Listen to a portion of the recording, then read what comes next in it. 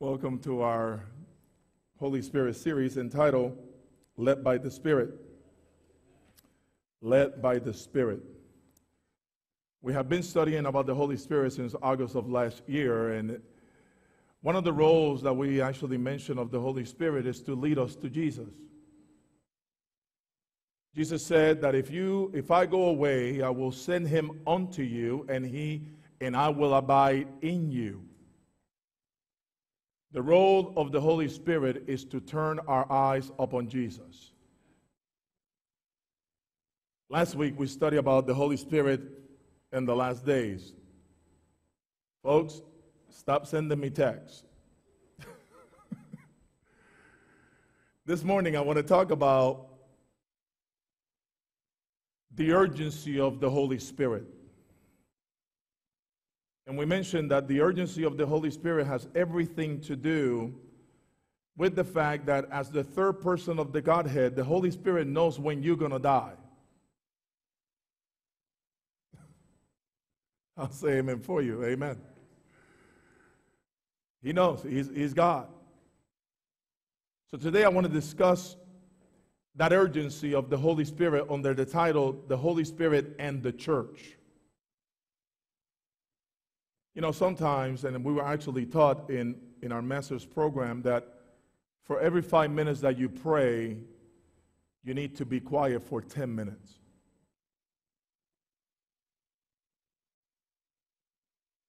And the reason why is because prayer is a two-way communication. So I need to expect God to actually speak to me. And I do every day. I pray. And then I listen. I pray, and then I listen. And I do that for almost an hour and 15 minutes or so of my day, early in the morning. It's me and my dog talking to Jesus. Let's pray. Father in heaven, thank you for what you have done so far. Now I ask you, Lord, that in an age where so much passes for religion that is just a sham and a pretense, where so much passes for religion that is false and counterfeit, we are so thankful for the promises of the Holy Spirit, that it is not something that we just need to wait on for the future, but it is a gift that is present right now for anyone who wants it. So I'm asking you, Father, that this worship service will be a changing worship service for each and every single one of us. And I ask all this in Jesus' name. Amen. Some time ago, I read a story in a magazine about a woman that called up her insurance agent, and she said, I want to double my insurance on my house right now. And the agent said, hey, I'm happy to actually help you with that, and I will be delighted to come over tomorrow and to increase your insurance in your house. She said, look, I cannot wait until tomorrow. It has to be done right now. I want to do it over the phone. I have my credit card. I'll give you my credit card number right now. I want to double my insurance in my house right now. And the agent said, listen, I'm going to come over tomorrow. But she said, she didn't pay any attention to him. And the man was getting a little bit irritated with her. And he said, listen, I will come tomorrow night, and we cannot do it over the phone. There's a lot of paperwork that we have to sign. And the lady said, listen, you're not listening to me. You don't understand. My house is on fire right now, and I have to increase the insurance coverage right now.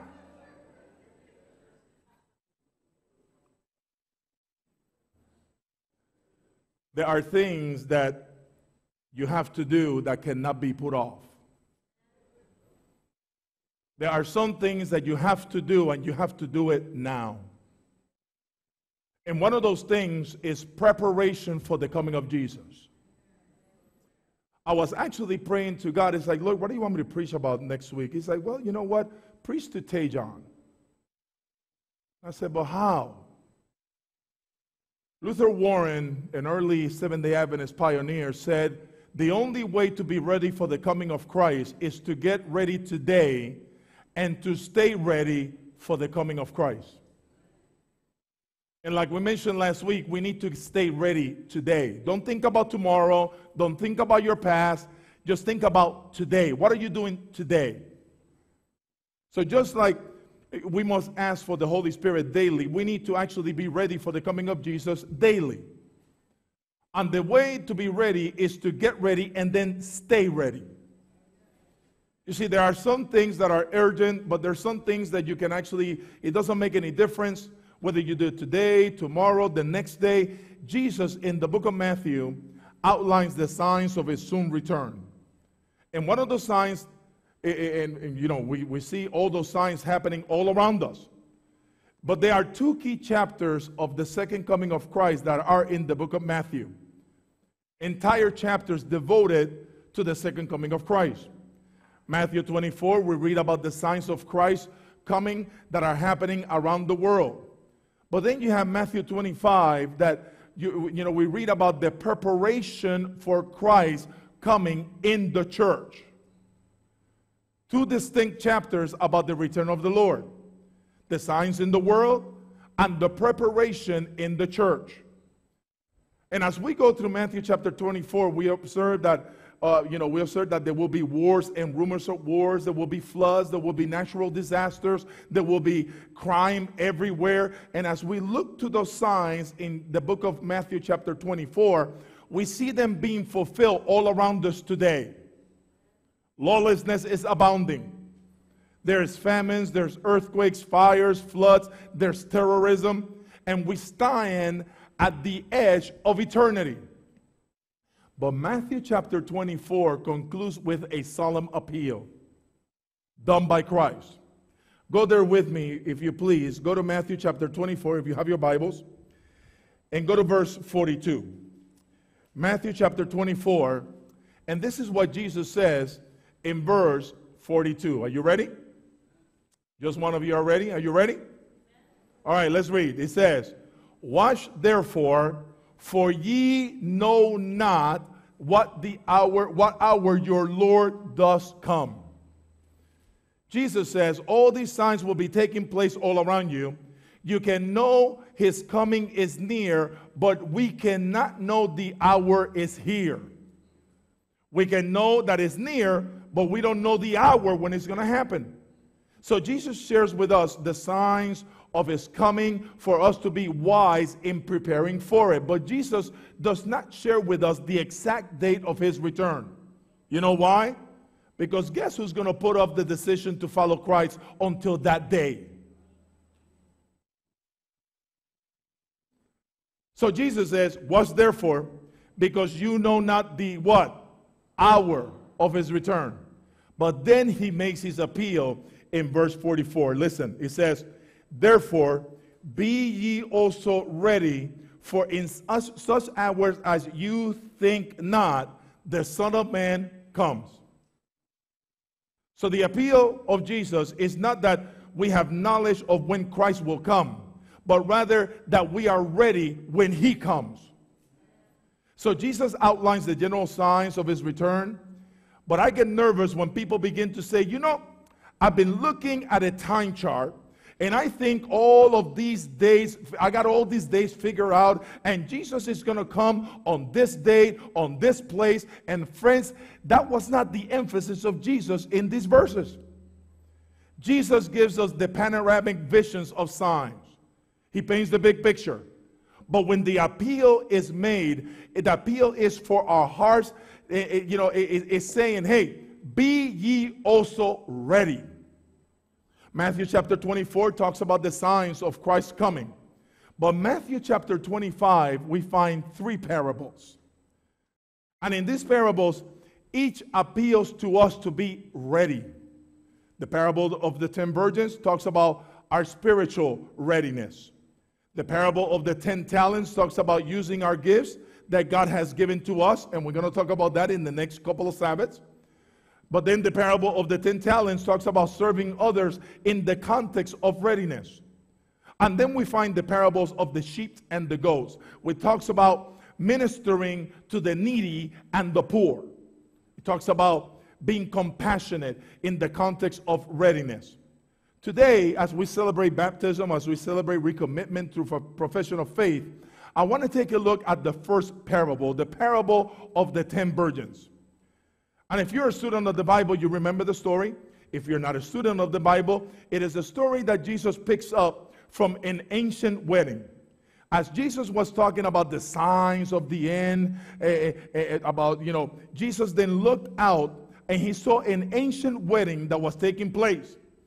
And he saw these 10 bridesmaids that will light the way to the wedding. Now, in 14 of 21 parables listed in the book of Matthew, they refer to the kingdom of God. But you got to remember, Matthew was written to a Jewish audience. So he wrote about the church as to the kingdom of God. Now, it's kind of funny because in the Review and Herald, in August 19th of 1890, it says, I am often referred to the parable of the 10 virgins, 5 of whom were wise and 5 foolish. This parable has been and will be fulfilled to the very letter. So here we find a comment on the parable of the 10 virgins, and that this parable will be fulfilled to the very letter. And if God directed someone's mind and brought it back again and again and again, wouldn't this be a parable that we want to study and understand? You see, Tej and Sedona, as Tej gets baptized, I told him last night, this is not the end. This is just the beginning. And this is a vital parable for people preparing for the coming of Jesus. Do I have any of those here? If Jesus himself gave this parable as the first parable after Matthew chapter 24, describing the condition of the world just before the coming of Jesus and how to be ready for the coming of Christ, this must be an incredible and vital parable. So let's look at it. Matthew chapter 25, beginning in verse 1. It says this. Read it with me. It says, then shall the kingdom of heaven be likened unto what? 10 virgins, which took their lamps and went forth to meet the bridegroom. Notice that this is a kingdom of heaven parable. And it is a parable that deals with the church. It says that the kingdom of heaven would be likened 10 virgins. It refers to the kingdom of heaven as virgins. You know, remember, in the Bible, a woman represents the church. You see this in the book of Revelation, Revelation chapter 12. You see the true church described as a woman dressed in white, pure, and with radiant garments. You also see it in chapter 17 of the book of Revelation. You see a harlot woman dressed in purple and scarlet. So in Revelation chapter 12, you see the bride of Christ, the true church. And in Revelation chapter 17, you see the harlot woman. So in the Bible, a woman represents the church. A woman represents what? A pure woman represents the true church. A harlot woman represents a fallen church or a church in apostasy. Now, there's something in the parable that is very fascinating. The Bible says that the kingdom of heaven will be likened to how many virgins? 10. Now, numbers in the Bible are also important. 3 represents the Trinity, the Father, Son, and the Holy Spirit. In Revelation, you see the Father, the Son, and the Holy Spirit. As we studied before, you also see the dragon, the beast, and the false prophet, or the false Trinity. All right? So 3 represents the Godhead. In the book of Revelation, 7 represents perfection. 7 churches, 7 seals, 7 trumpets, the perfect working of God throughout history. In the book of Revelation, chapter 12, it indicates completeness. Then you have the number 12. You have the 12 tribes of Israel in the Old Testament. You also see the 12 disciples in the New Testament. It represents also the church as it actually stands up. In the book of Revelation, you have the number 4 representing universality. But what does the 10 represent in the Bible? It's not easy, isn't it? In the days of Jesus Christ, there's something very fascinating that is happening here with the number 10. The number 10 was the smallest number of Jewish men to comprise a synagogue. If a Jewish man was going to start a new synagogue, they would actually have to have at least 10 Jewish men to build it up. Now, why did Jesus use this number 10 in the parable? To let you and me know that what he was describing was the church, the synagogue of believers, his true church at the end of time. And there are pointers about it. The kingdom of heaven parable, the church. The 10 virgins, the church. Now, these 10 virgins, or this group of believers, the church, has something in their hands. What is it? Come on, folks. What is it? Lambs. And in Scripture, in Psalm 119 and verse 105, it says, your word is a lamp unto my feet and a light unto my. Now, friends, I thank God that we don't have to guess at Bible symbolism. I thank God that he has made the symbols in Scripture abundantly clear. The kingdom of heaven, the church. Virgins, the church. 10, the smallest number of Jewish men that comprises a synagogue. Lamps in their hands, the word of God. I don't know about you, but that's good news, is it not? Because here's a group of people, 10 virgins representing God's church. They have the word of God. These are Bible-believing, Sabbath-keeping, carrot juice drinking, veggie links eating Adventist Christians. This group of people is not out there in apostasy. They're not in rebellion. They haven't turned their backs on God's word. This is his church. That means that all of them must be very wise, right? I mean, if they are all in the church, they must be very wise. If they are all virgins, they must be all ready for the coming of Jesus. They will be saved by his grace, living a prayerful life, obeying God. I mean, not one of these 10 could possibly be lost, could they?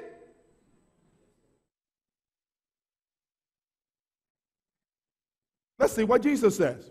The parable continues in verse 2. It says, and 5 of them were wise, and 5 were foolish. And that leads me to a very important question that I asked Jesus this week.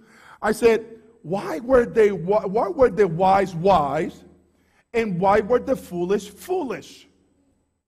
I mean, they're all worshiping together. They're all part they were all part of believers. Why would they be wise? Why would the wise be wise, and why would the foolish be foolish? I think I know. People always tell me, Mario, that's because the wise were always, they were awake. And the foolish were asleep. What do you think? Is that what the Bible says? The Bible puts it this way. Watch me now. In verse 5, it says this. While the bridegroom tarried, they all slumber and slept. Does that say that a few slept? Does it say that 5 of them slumber and slept? What does it say? All of them slumber and slept. So the wise weren't wise because they were awake, and the foolish were not foolish because they were asleep. You see, as time went on, and as the coming of the Lord was delayed, tarried, there was a spiritual lethargy that swept over both the wise and the foolish virgins. And that is my theme for this sermon today. And I want Tage and Sedona and everybody that is contemplating to be a member of the church. Friends, there is a danger that the Christian church faces today. Oh, no. Let's come closer. There is an incredible danger that the Seventh-day Adventist church faces today. The longer time goes on, the more one can declare with their lips that they believe Jesus is coming soon, but in their heart of hearts, they're asleep. Oh, let me say that one more time. The longer time goes on, the longer the delay takes place, the greater the possibility to enter into spiritual lethargy. I mean, isn't that what Jesus is talking about here?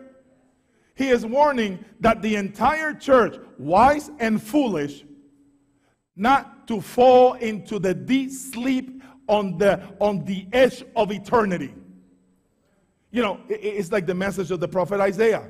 In Isaiah chapter 60 and verse 1, listen to what it says. This is actually being fulfilled right now. It speaks to this generation. It says, arise, shine. Do what? Shine. Arise and shine. Arise out of your sleep and shine. For the light is come, and the glory of the Lord is risen upon thee. For behold, the darkness shall cover the earth. Are we living in a time where darkness is covering the earth? The darkness of spiritualism, the darkness of Satanism, the darkness of demonism. We are living in a time when darkness is covering the earth. And Jesus is speaking to his entire church today and says, arise and shine, for your light is Christ. That is our destiny. This is our time to share the light of Christ to the whole world. This is our time to be filled with the Holy Spirit and gross darkness the people. But the Lord shall arise upon thee, and his glory shall be seen upon thee. God is going to yet do something with his lumbering, sleeping church. God is yet going to do something, folks.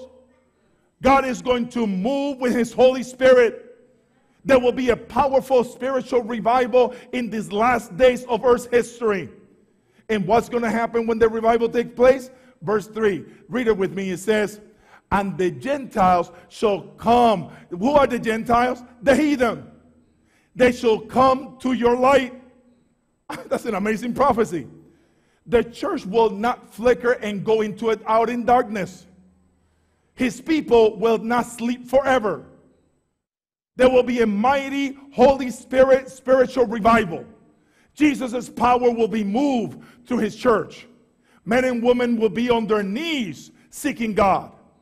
And the reason why more people do not come to be part of God's true church now is not because they don't have spiritual longings in their hearts. You know why it is? It's because they have not seen the light of Christ and the fullness of the Spirit in the lives of his people. I'm serious about this today, folks. I have preached all these sermons before, just waiting for this one. God cannot do something with you until he has done something for you.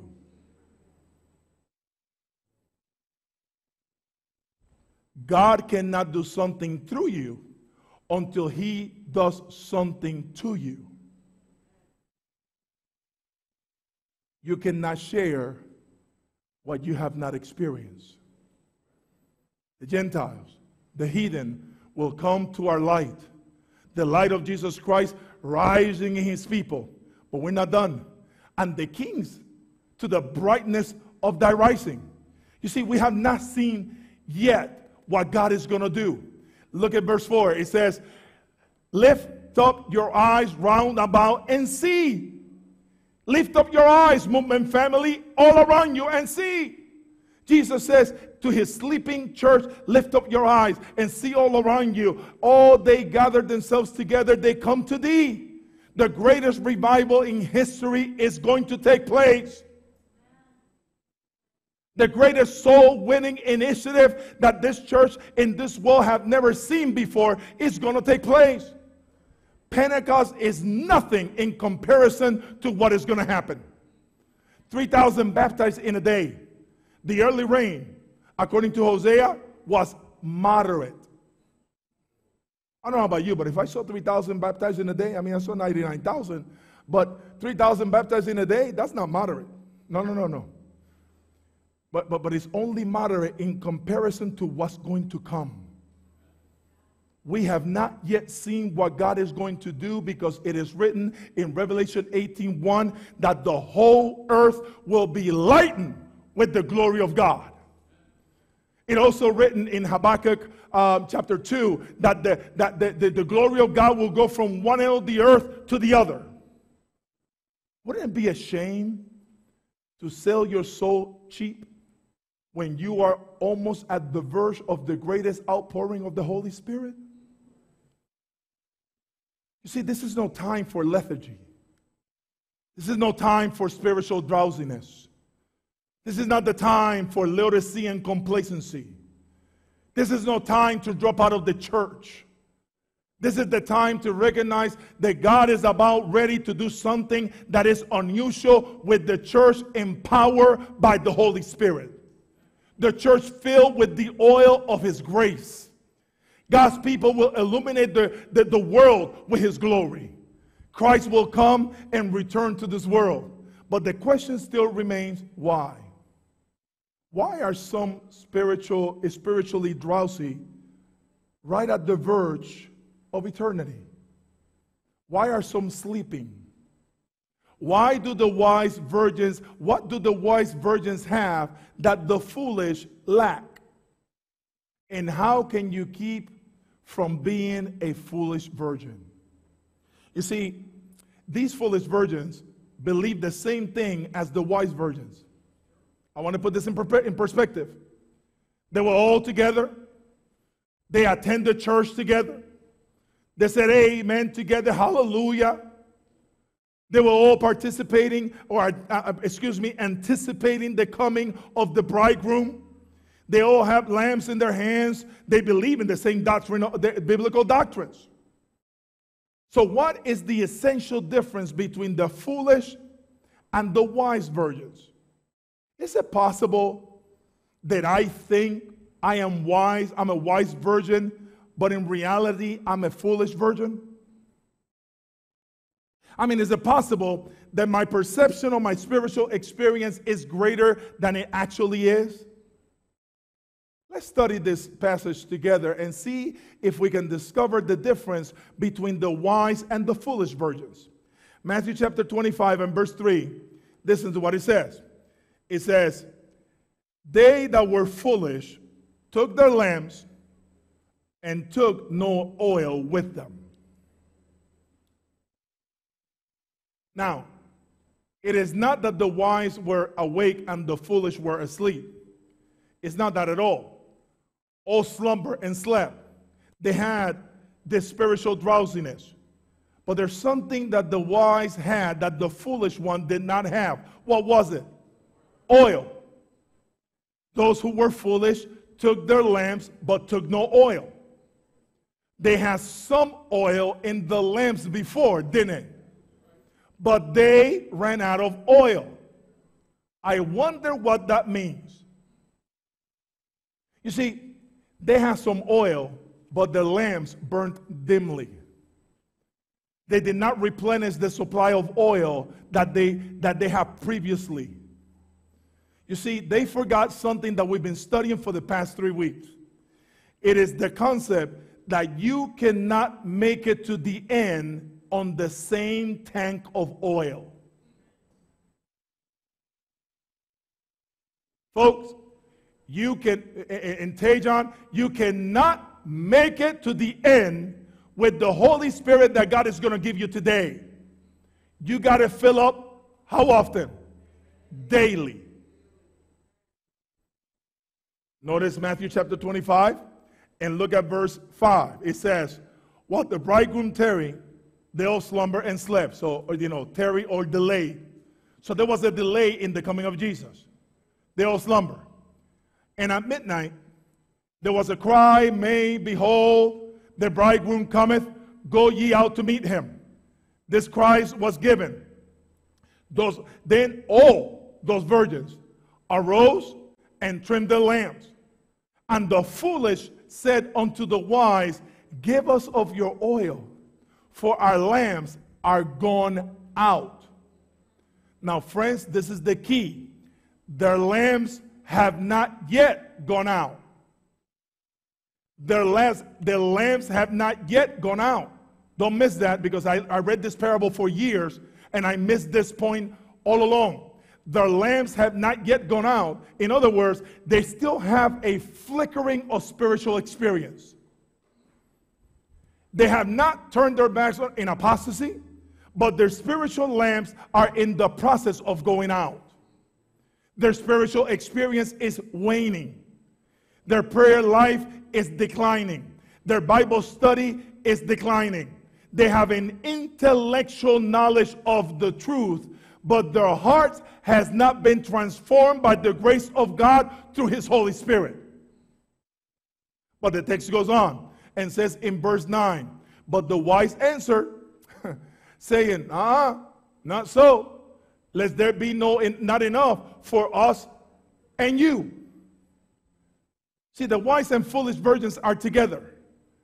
One thing our parable teaches us is that whatever this oil is, you cannot get it from somebody else.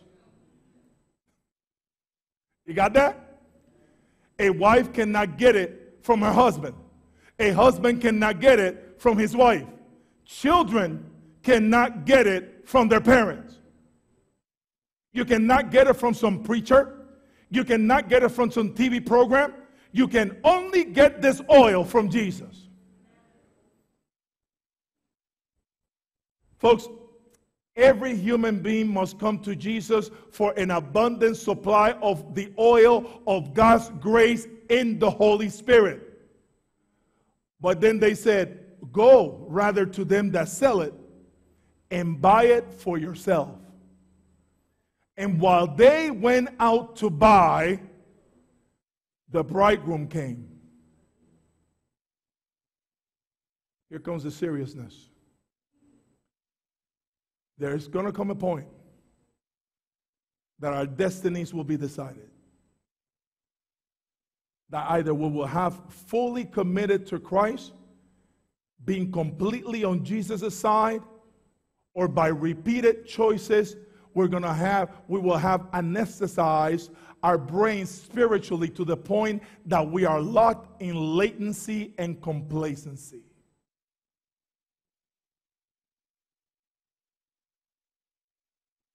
And then it says, and they that were ready went in with him to the marriage, and the door was shut.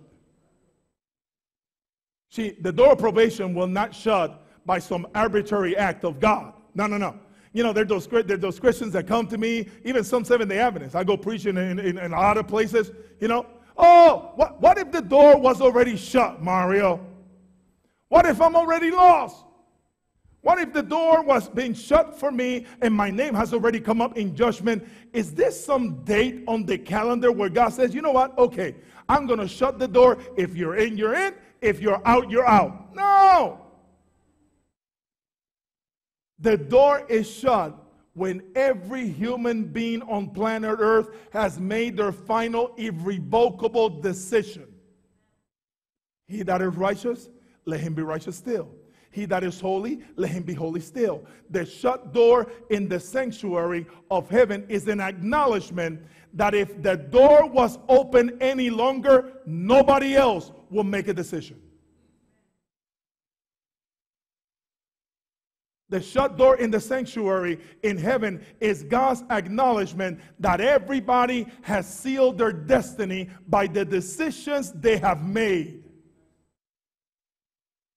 He that is righteous, let him be righteous still. He that is holy, let him be holy still. He that is unholy, let him be unholy still.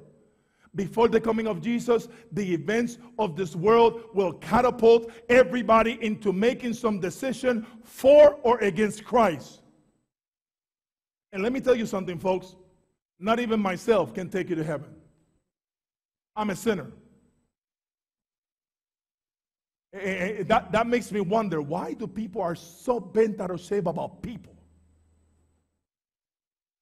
Oh, so-and-so said, can so-and-so take you to heaven? And the decision that we are making right now settles and determines our eternal destiny. Did you get that? The decision we make every single day form grooves of character in our brains. Have you ever seen a sidewalk that goes like this, and then like this, and then like this, and then like this?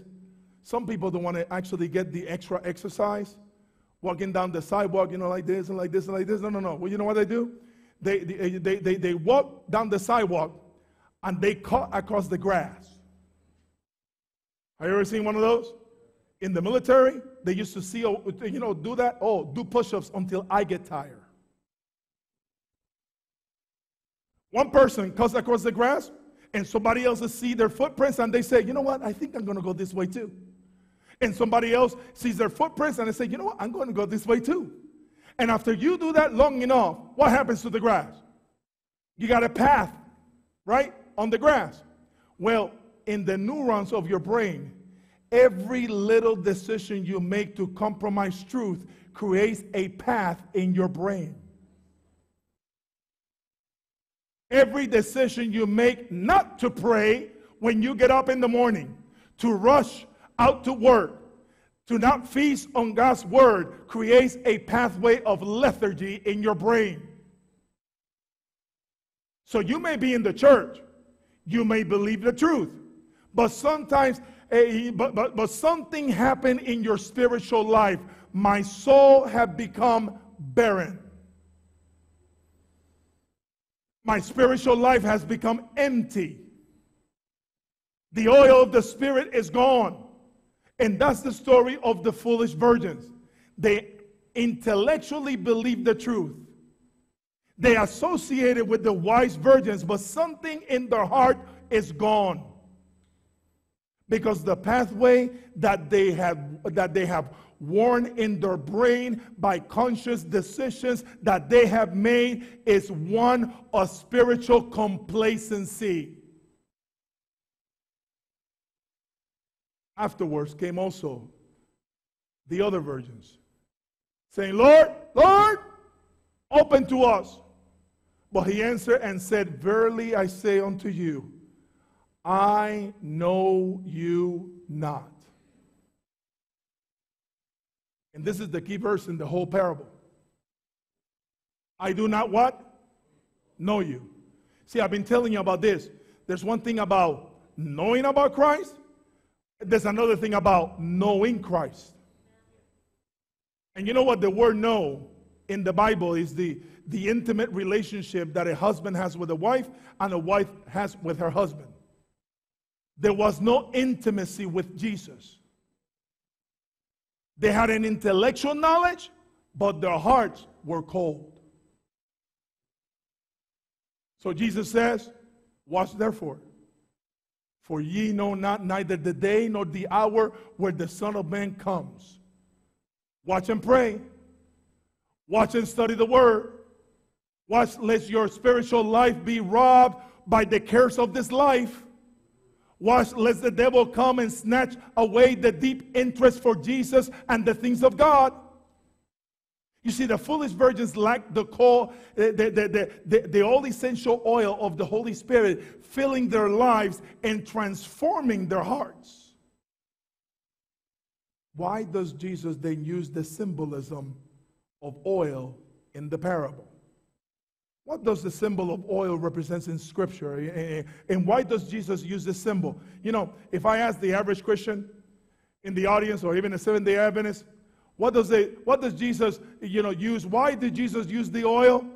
What does the oil represent? What is the typical answer? The Holy Spirit. But I want to ask a deeper question. The oil represents the Holy Spirit. In that answer, you were right. But my question is this.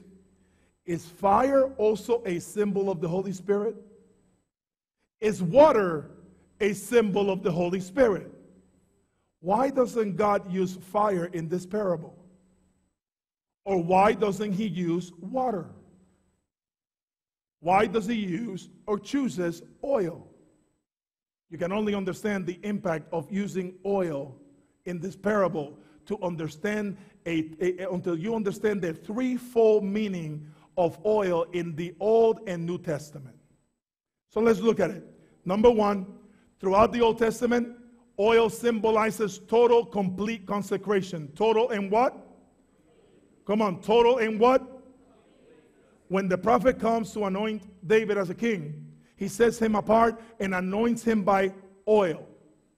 When the elements of the sanctuary were set apart, they were consecrated with oil. When the high priest was set apart, oil is placed upon his head. Oil is placed upon his eyes. Oil is placed down his face. Oil is placed in his hands. Oil is placed in his feet. Oil was placed in his head, symbolizing that his brain is consecrated to Jesus. Oil is placed in his eyes, symbolizing that he only shall look at that which is anointed and holy. Oil is placed in his mouth so that he can only speak that which is holy. Oil is placed in his hand so that his hands will reach out in ministry of holiness. Oil is placed in his feet, for he shall go in the pathways of holiness. Oil symbolizes consecration. That is this article, this individual, this individual is completely consecrated to Jesus Christ. So the foolish virgins vacillated, while the wise virgins have one priority in mind. Seek ye first the kingdom of heaven and its righteousness. They were totally consecrated to Jesus Christ. But now there's a second meaning of oil in the Bible. Oil represented healing. You remember in the New Testament when the Good Samaritan met the man on the way by the wayside? What did he do? He poured out oil and wine. That was a symbol of the grace of Jesus Christ. Oil was a symbol of the healing balm of Jesus. Grace forgives us, but Jesus' grace heals us. Oil is a symbol that the Holy Spirit has entered my life and healed me from the inside out. That I am healed of anger. I am healed of bitterness. I am healed of resentment. I am healed of lust. I am healed of gossip. When you come to Jesus and you consecrate your mind to him and you open your heart to him and have an intimate experience with him, his grace flows into your life. You are consecrated to him.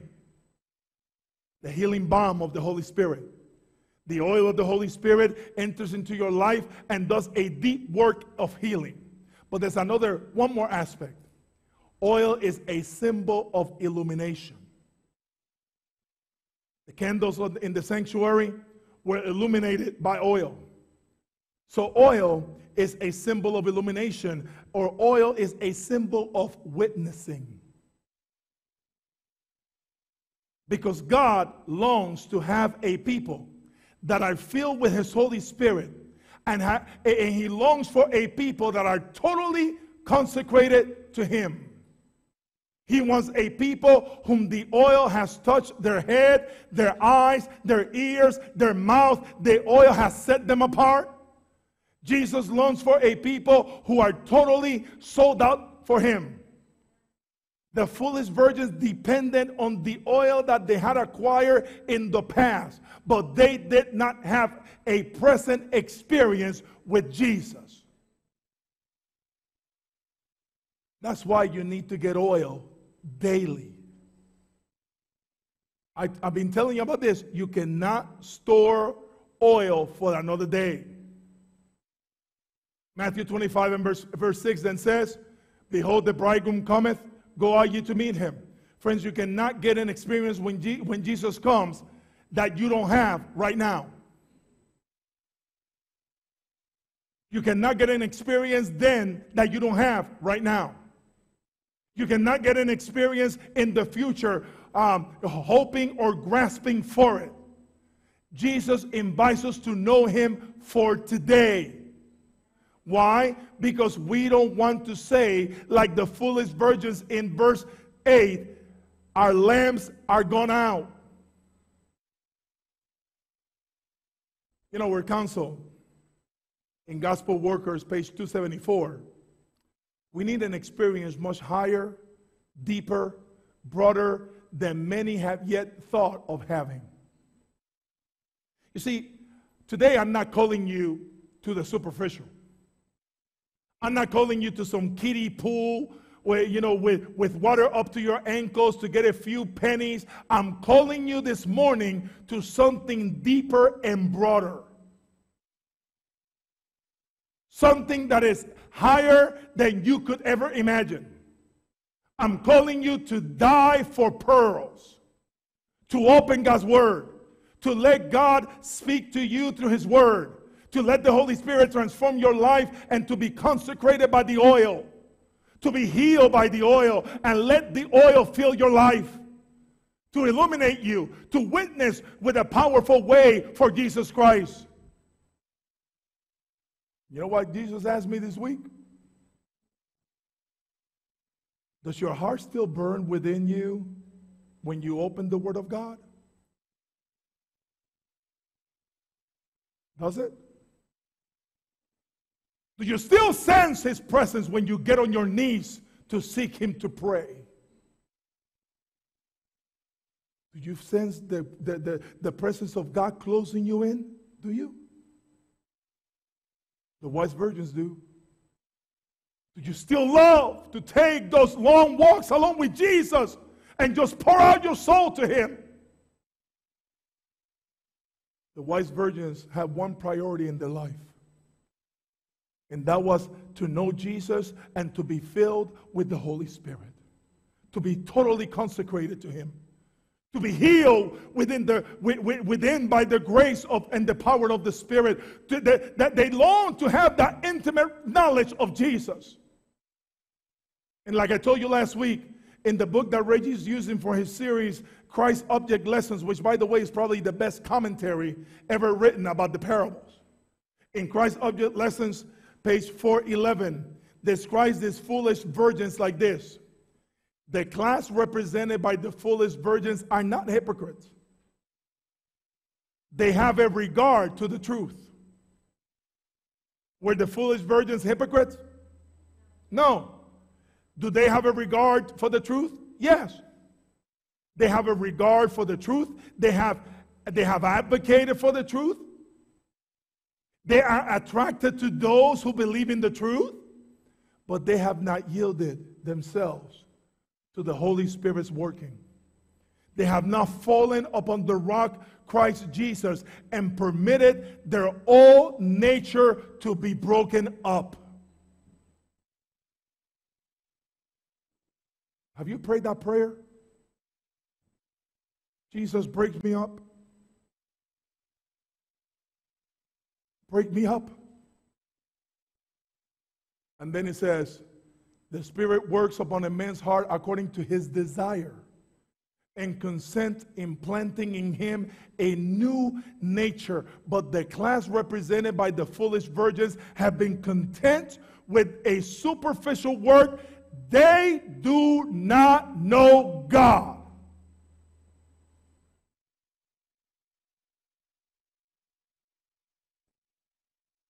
So what is the difference between the wise and the foolish virgins? The foolish virgins are content with something superficial. They do not know God. But he continues to say, they have not studied His character. They have not held communion with Him. Therefore, they do not know how to trust, how to look and live. Their service to God degenerates into a form. Notice the wise and foolish virgins are together in the church. They're hanging out. They're together doing service. Hallelujah. Praise the Lord. Amen, brother. One class does service with their hearts burning within them because they have an intimate relationship with Jesus, and His love flows through them. The other class still does service, but their service degenerates into a form because they have a superficial religion.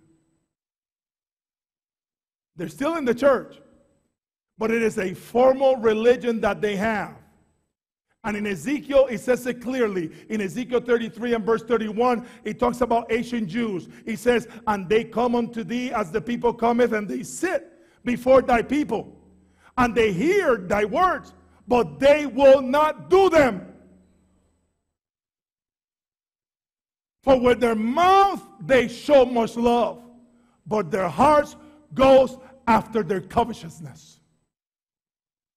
So in the ancient Judaism, their experience is repeated in God's last day church. In ancient Judaism, their mouth went after God, but their hearts drifted from Him. You remember what Timothy said about the last days, right? In 2 Timothy 3 and verse 1, it says, this know also that in the last days perilous times will come. In what days? Come on, talk to me. In what days? Are we living in the last days? Have perilous times come in the last days? Perilous times shall come. And then he says, for men shall be lovers of their own selves, lovers of pleasure more than lovers of God, having a form of godliness, but denying the power thereof. These are the foolish virgins. They pontificate with their lips, but their hearts are far from God. These are the foolish virgins. They have a form of godliness. Jesus, please break my heart. I don't want any form of godliness. I don't want some superficial religious experience. I don't want to be playing church. And that's what I pray for every single day. When I pray for Tejan, when I pray for Daryl, when I pray for Kathleen, when I pray for every single one of you.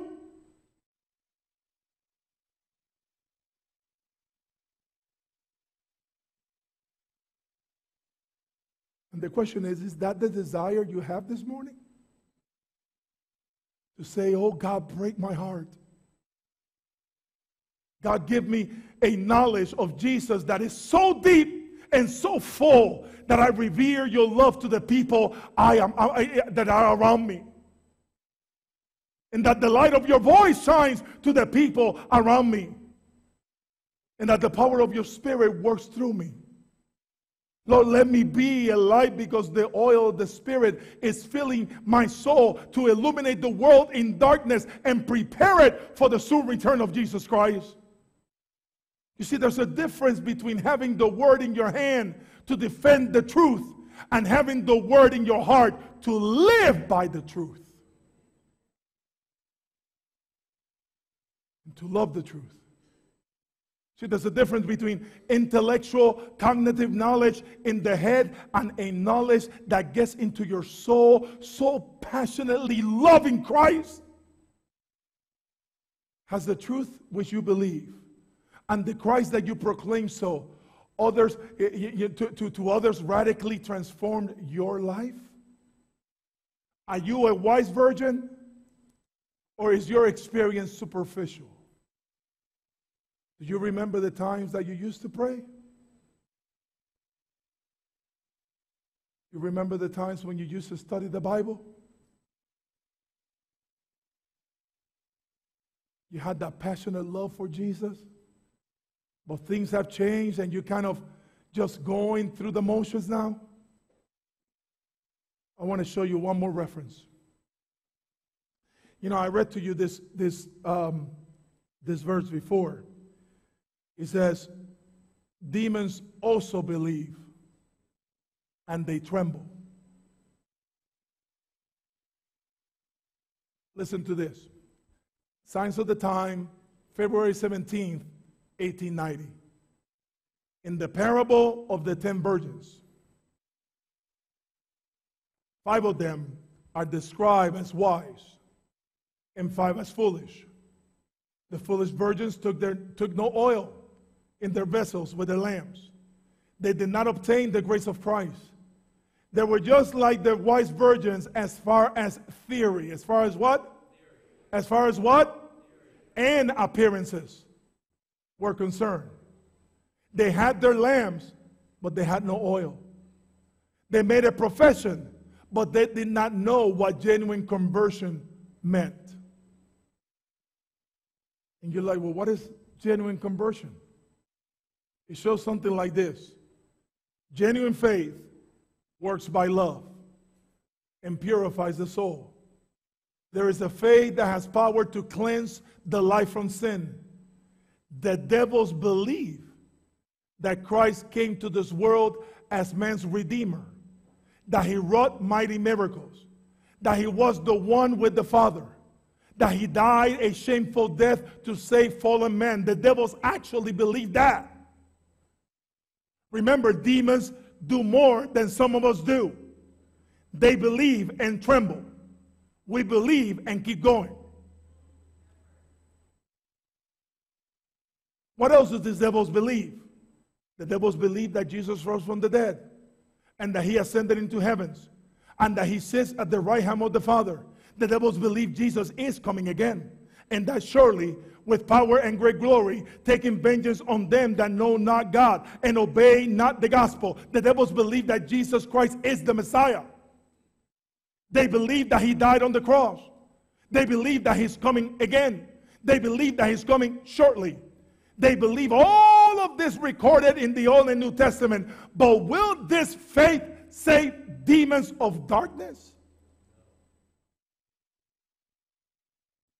They have not the faith that works by love and purifies the soul. That faith and that alone, which cleanses the soul temple, is genuine faith. Genuine faith reaches up and not only believes but accepts. It accepts Jesus' grace. It accepts his power. It accepts the promise of the Spirit. A genuine faith says all the promises in the book are mine. Every chapter, every verse, every word is mine. Genuine faith takes what God has said and internalizes it. Genuine faith takes what God has said and believes it. Genuine faith says, Jesus, you are not only the Savior, but you are my Savior. You not only forgive sins, but you forgive my sins. You not only give strength, you not only open the eyes of the blind and they are open, and the ears of the deaf and they are unstopped. And the withered hand and they move, but by your touch, you touched my withered soul and it was healed. You touched my blind eyes and they can see. You touched my deaf ears and I hear divine things now.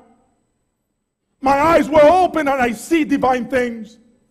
You touched my pulsy body and my pulsy soul, and bitterness and anger and resentment were gone. These white virgins had a living experience with the living Christ. The foolish virgins hope to make it up for their lack by associating with wise virgins. But you cannot do that. The foolish said, give us of your oil. The wise said, go to the one that sells them and buy them for yourself. The oil represents the sanctifying grace of the Holy Spirit. Sanctifying grace of the Holy Spirit. And let me tell you something, folks. Supply of oil from heaven never runs out. It never runs out. Never. All you got to do is ask every day. The story is told about these 10 virgins who were waiting for the coming of the bridegroom. And it's there for a reason. And as I was actually asking God for this appeal today, I was preaching in one of the universities, Adventist universities around the world. And I preached on this parable of the 10 virgins, about the urgency of making a decision. And a young woman came up to me and said, I am one of those foolish virgins. I was brought up in an Adventist home, but my experience with God is superficial now. I am a university student and I have so much to do in my studies that I don't pray anymore. I don't study the Bible anymore. Can you help me, Mario? So we sat down together and we opened God's Word, and I shared with her how to know Jesus, how to have a meaningful prayer life, how to open the Bible on her knees and pray through the Psalms, how to pray through the epistles of Paul, how to pray through the Gospels. And that lady who would be rebaptized just a few days later wrote these words inside her Bible. I once was a foolish virgin, but tonight I am leaving here a wise virgin. Last year, or this year, I was preaching in this camp. It's called The Youth and the Final Crisis. 200 young people there. I was preaching, and I kind of, I see this lady coming down the aisle, and I kind of recognized her, but I didn't know who she was. She said, "Do you remember me?" And I said, "I'm sorry, I don't." She said, I am the sister of the girl that you saw 3 years ago. You know what happened to her? And I said, no, what happened? This girl, my sister, that you saw 3 years ago, she went back to school, and when she came home for Thanksgiving, she got into a terrible car accident, and she died on the scene. And when we went to get her Bible, written inside that Bible,